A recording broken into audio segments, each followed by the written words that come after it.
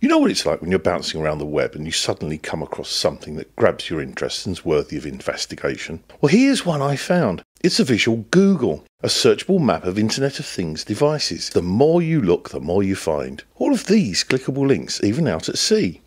These turn out to be weather stations, ships, buoys, heating systems, Raspberry Pis.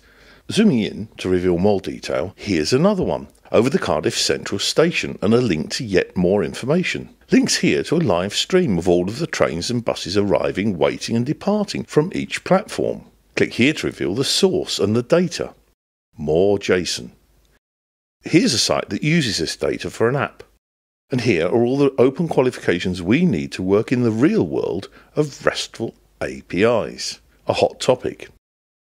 In the next video, we jump straight in and pull this live data stream into Node-RED for processing.